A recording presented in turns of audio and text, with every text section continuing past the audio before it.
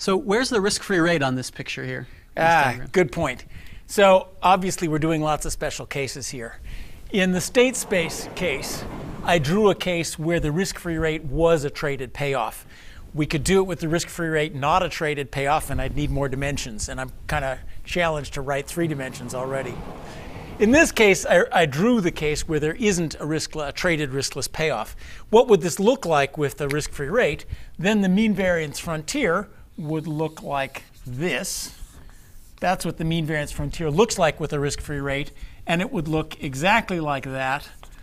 We would just go through the risk-free rate on our way up to the mean variance frontier. So in state space, we would start at R star, go through the risk-free rate, and get to the mean variance frontier. So that's what it looks like with a risk-free rate. That's what it looks like without a risk-free rate. So is R star the tangency portfolio on the wrong side of the minimum variance frontier? That's a good question.